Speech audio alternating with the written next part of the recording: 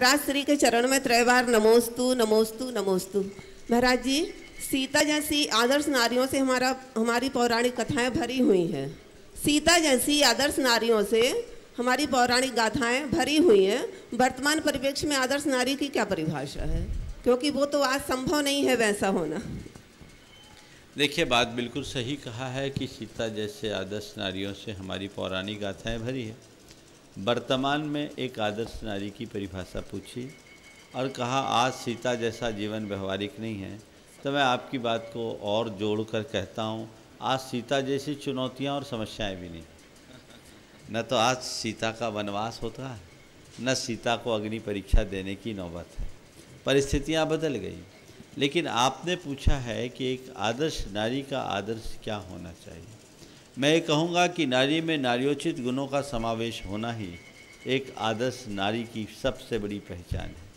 विडंबना ये है कि नारी सशक्तिकरण के नाम पर नारी को नारी रखने की जगह नर बनाने की होड़ लग रही है।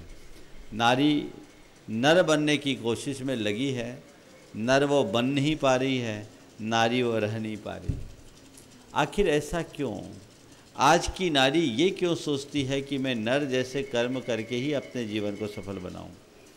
उसे ये क्यों समझ में नहीं आता कि प्रकृति में जितना स्थान नर का है, नारी उससे कहीं कम नहीं है। और नारी के अंदर जो नारी सुलभ गुण हैं वो पुरुषों में 3 काल में नहीं आ सकते।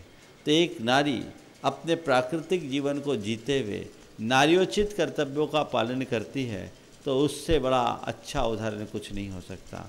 उसमें उसकी मर्यादा है, लज्जा है, धर्मपरायणता है, कर्तव्य निष्ठा है, कार्यकुशलता है, ये सेवा भावना है, ममता है, ये सारे गुण एक नारी के अंदर है।